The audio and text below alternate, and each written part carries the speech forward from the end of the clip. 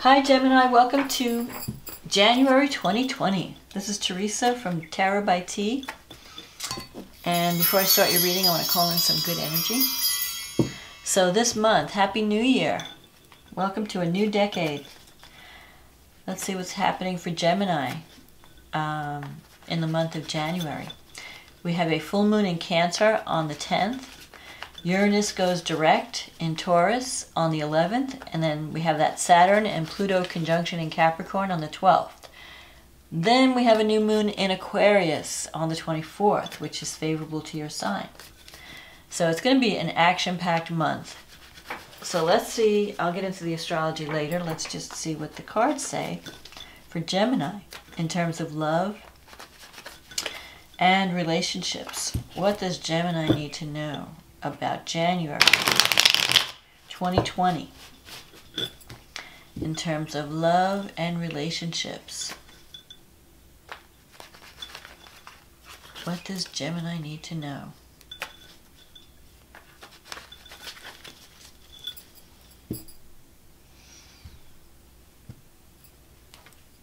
Let's see what we get. The Page of Pentacles, the Ace of Swords, the Hermit, the Knight of Cups, the Temperance, the Strength card, the Five of Cups, the Nine of Cups, the Nine of Pentacles, and the Queen of Cups. Okay, so you're starting the month out with the Page of Pentacles. This is the card of the student.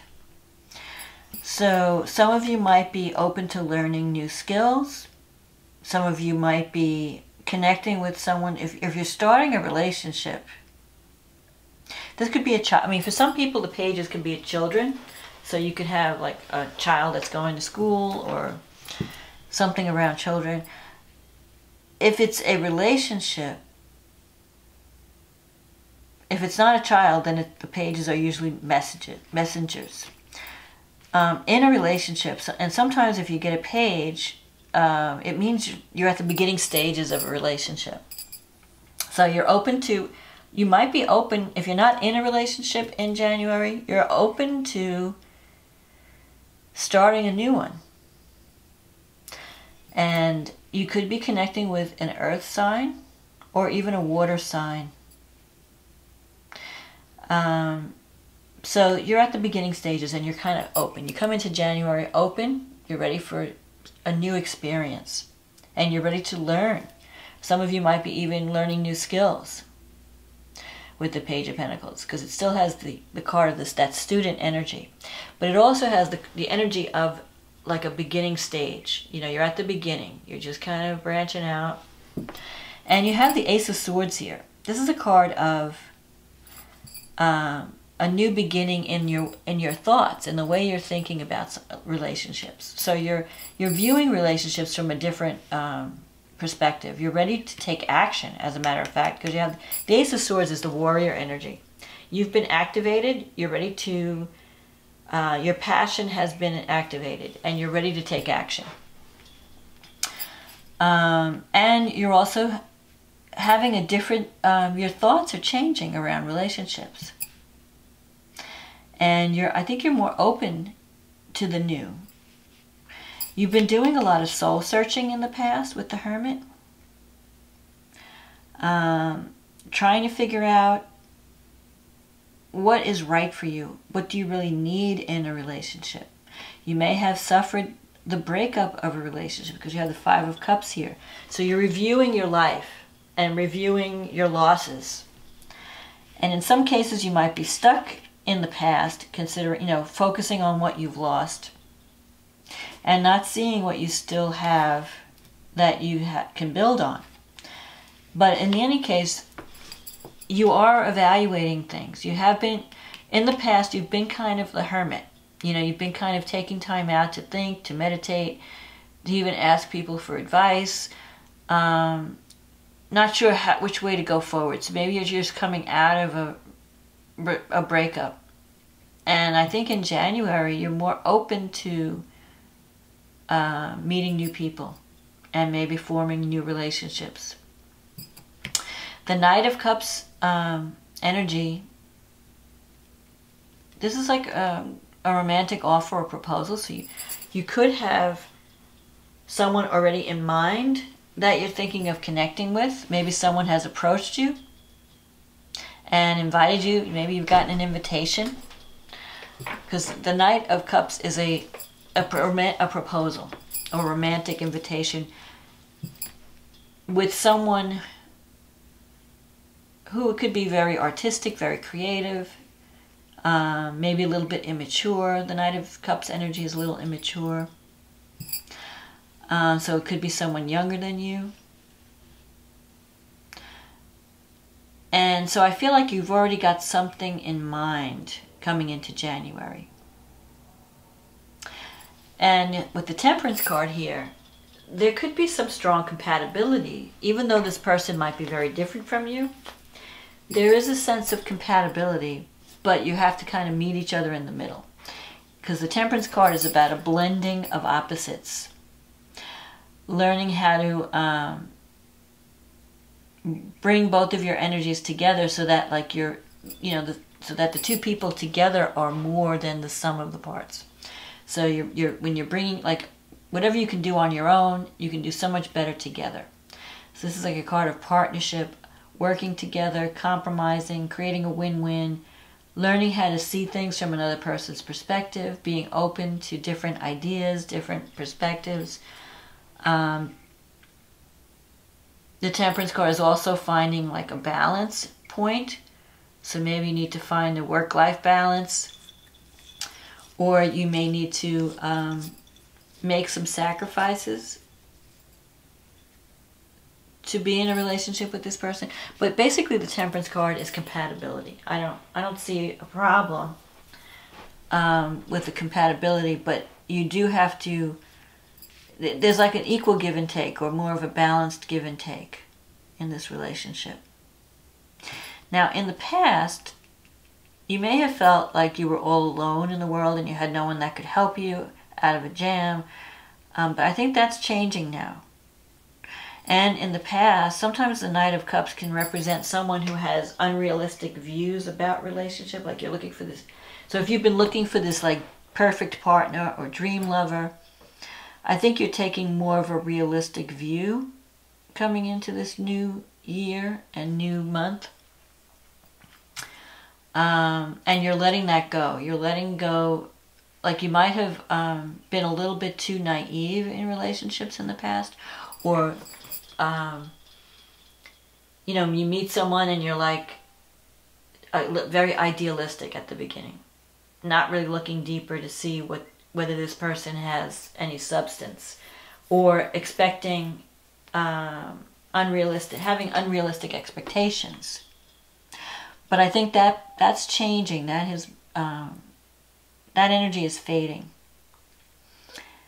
And I think you're more willing to compromise because of some of the things you've gone through.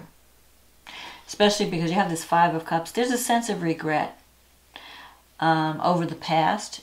Maybe you're regretting certain decisions you made in the past, and wishing that you had handled things a little bit differently. Some of you might be struggling with some type of... the Strength card is about controlling your emotions. It's about learning how to deal with turbulent feelings and emotions, including anger. Learning how to deal with anger, learning how to express anger, learning how to get your needs met without flipping, without going, ballistic. So you could have either been dealing with someone like this that had some kind of anger issue, someone who needs counseling to deal with those emotions, or you could be dealing with it within yourself, where your emotions are going like high, are all over the place, highs and lows, and 1 minute you're calm, next minute you're blowing up at somebody. This could be an issue that you still might deal with in January. But you could also be helping. This is a card of taming the beast within.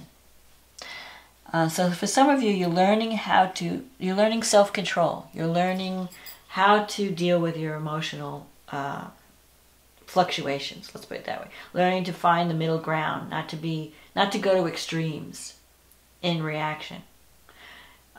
Either way, either very too ecstatic or too depressive, you know, you're kind of like finding that middle sweet spot and learning how to more self-control.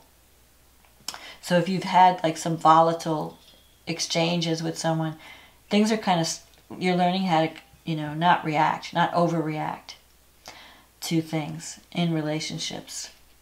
And you could also be helping someone through a difficult time, someone who's been wounded. If you're not the one who's been struggling, you could be helping someone who is struggling with these issues and learning how to help them find a balance. Because this is also the card of counseling.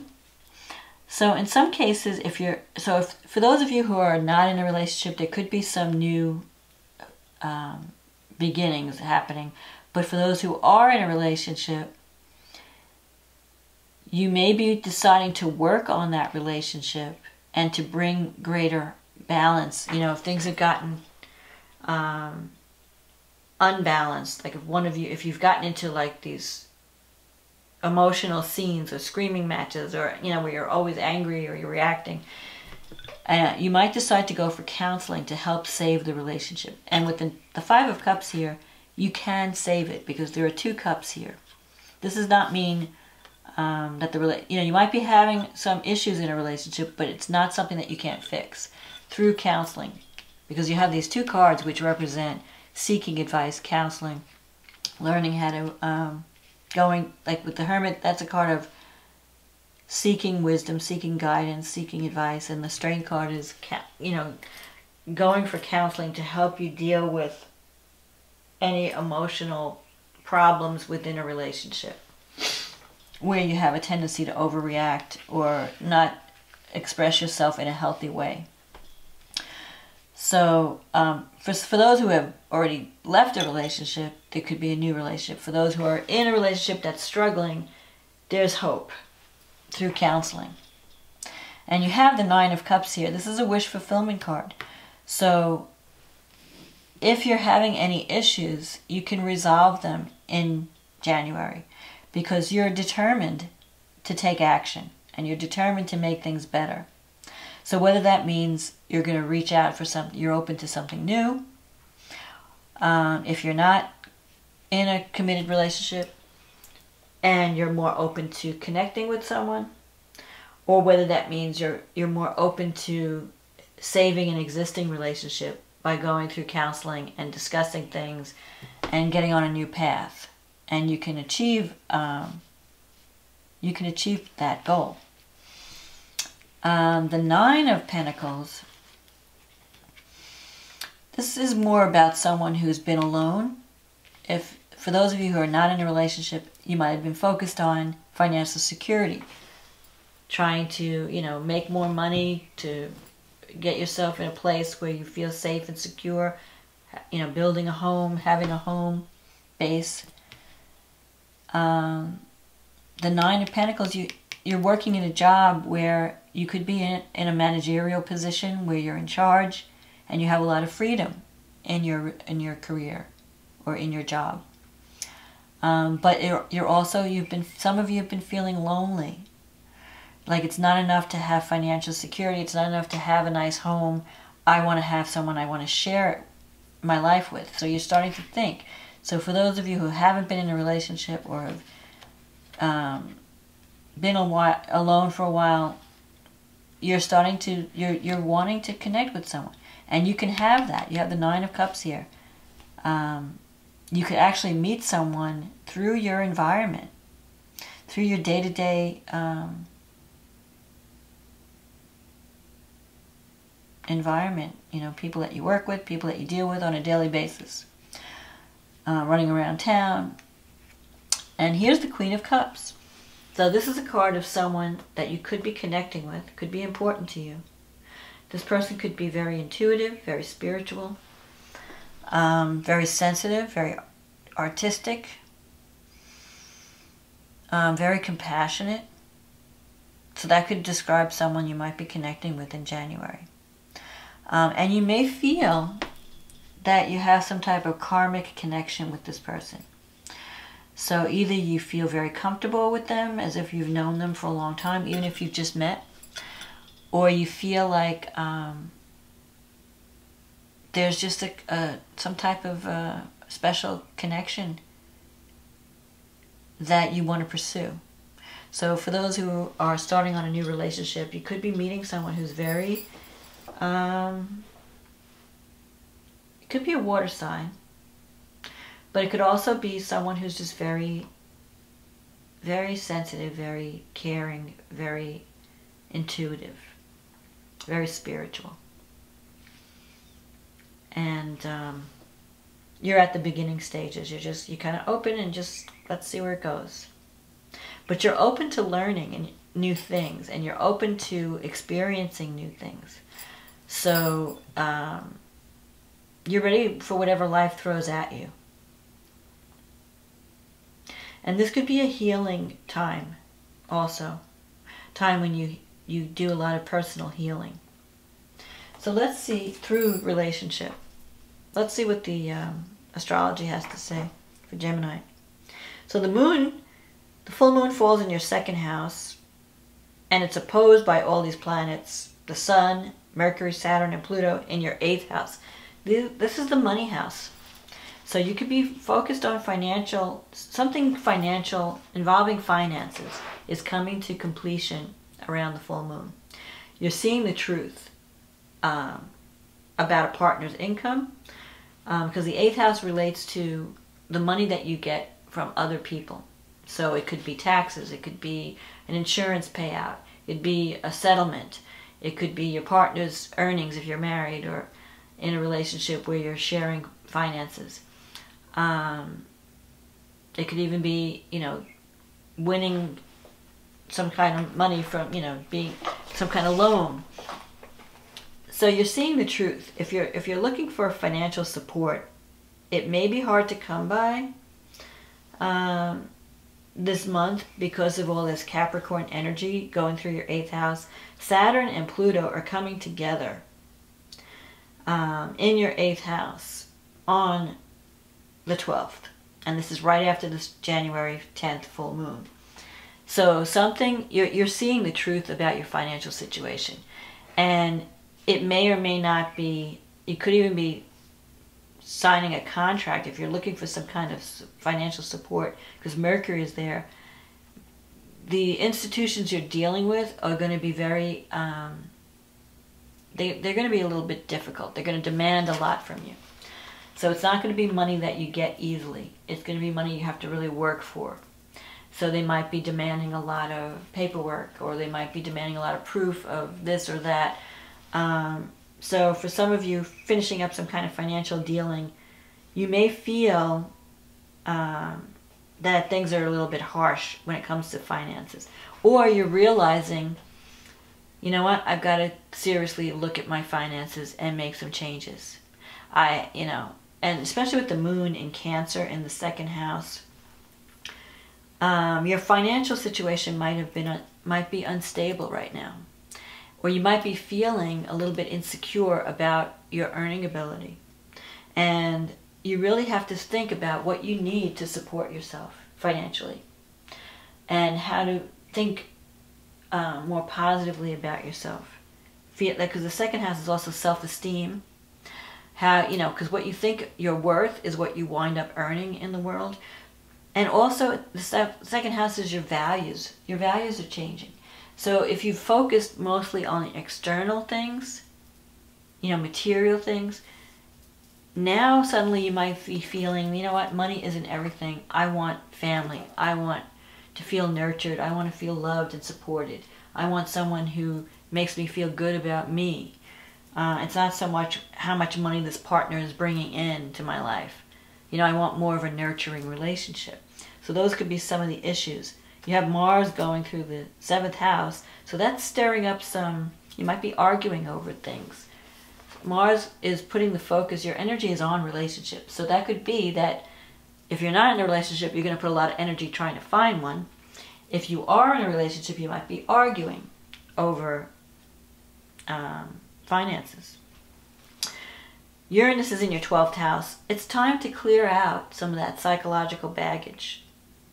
When planets are going through the 12th house, certain things might just pop up suddenly that the 12th house is the house of the unconscious, psychological. It's the hidden house. So there could be unexpected things that come to light at this full moon that affect you on a psychological level. Maybe you're starting to realize how you're holding yourself back or how you've been sabotaging yourself in certain ways, and it's time to release. Now Uranus is trining Jupiter. Jupiter is in your 8th house also. So even though there's all this heavy Saturn energy, or Capricorn energy in your 8th house, it's really helping you. It's really your friend. It's helping you to see the truth, to see reality and stop kidding yourself, and to get out of a jam and to start creating a practical plan. And Jupiter comes along as a ray of hope. So if you feel like things have been really heavy around money, Jupiter will bring opportunity. But you will still have to do something. You'll have to take action. You'll have to do the work. You'll have to make changes in your financial situation. Because Jupiter is conjunct the South Node, and this is in your 8th house. So whatever you've been doing in the past, it's just not working anymore. The old systems, things that you might have done to bring in more money are just not working. So you have to make changes. You have to think outside the box. And maybe you've just been worried about status, or I want a job that pays a lot.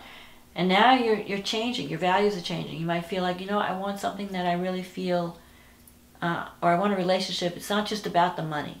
Like you might have been attracted to people because they made money. Now you're just wanting the relationship. You want something that has value. It's not so much about what you can get from that person or what that person brings to the table. It's more about, do I feel nurtured around this person? Do I feel supported? Do I feel loved? So you have an opportunity for changes. Part of the issue, you may have to release some things that have been holding you back. Past patterns that are no longer working. That may have come handed down to you from parental figures in your life. Maybe you have parents that instilled a certain mindset within you about financial responsibility, and you're having to challenge that now and release it. Another way that this could play out with this Saturn-Pluto conjunction is there may be some power struggles around money. You might be dealing with powerful organizations that are wielding their power, like if you don't pay, this is going to happen, or or if you want this, then you have to do that. There could be manipulations. So a partner might be trying to manipulate you with money, through money. These are all of the things that could happen. Or you may just feel like you're trying to fight City Hall kind of thing, where the government is coming in and saying, nope, these are the rules, you have to deal with this. So you're learning some lessons, and you're changing. It's calling on you to assess your life and where you are financially. What is it that you value? Where are you putting your energy? Especially in relationships. And how you can make changes so that you can move forward with a better plan, a more realistic plan. Now, the good thing is we have this new moon coming in Aquarius on January 24th. And that's going to be in your 9th house. So that is, you could decide to travel. You could be connecting with people from a distance and from foreign countries. You could be going back to school, either teaching or learning new skills. You're changing your thinking, and it's going to also change some of the baggage you've been carrying around. So again, the counseling aspect comes up. It would be a good time if you ever wanted to go through some type of counseling program. This would be a good time to do it, to get at those, just to help you see things in a more realistic way, to help you remove and free yourself from some blockages. Venus and Neptune now at this new moon are going to be conjunct in the 10th house. That could be very positive in terms of career and also love. You could meet someone on the job that you're really connecting with, that you feel could be a potential soulmate. You could be doing work that you really love, because Venus in the 10th house, you might be doing something really creative or something that really helps others, because Neptune is there. So you might be working on a project that really helps those that are less, that are disadvantaged. And you're feeling, it's like a spiritual mission. Jupiter in your 8th is going to only bring abundance and opportunity. And Mercury's in the 9th house, so you're communicating. You might be working on some type of website project or communications project, or you're communicating your own message to the world. Maybe you have some wisdom that you want to share and teach, and you might be involved in something that involves teaching or higher education, because the 9th house rules higher education, spirituality, what your belief system, and also long distance travel. So you might be doing a lot of traveling. You have an opportunity to travel, maybe to deal with someone from a distance. Maybe there might be, if there's a new relationship, it could be someone that you meet online, or someone who lives at a distance, or someone who's from a different culture than you. So there is a ray of hope after all this heavy Capricorn energy. And Uranus, let's see, where does Uranus in your house right now? Uranus in the 12th house is about, it goes direct on the 11th. So if you've had anything that's been blocking you, Uranus is here to free you from any kind of karmic debt or any kind of psychological blocks. It's time to like face them and release them.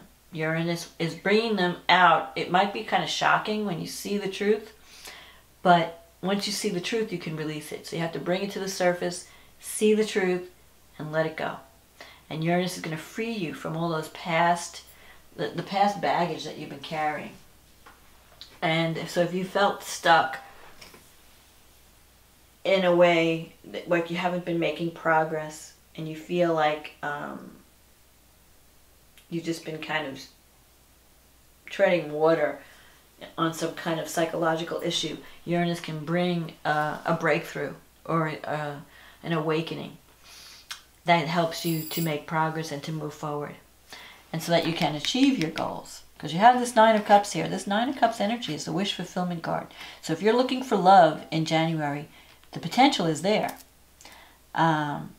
You just have to look at, where have I been blocking my chances for connecting with someone?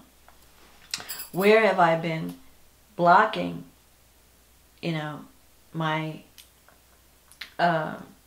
maybe you have a fear of intimacy or fear of being overwhelmed in a relationship. So you have to work on those things. Work on your fears. Work on, patterns that are not in your best interest. So anything that needs to be released and let go of, anything that's not working, let it go. That's what all this Capricorn energy is.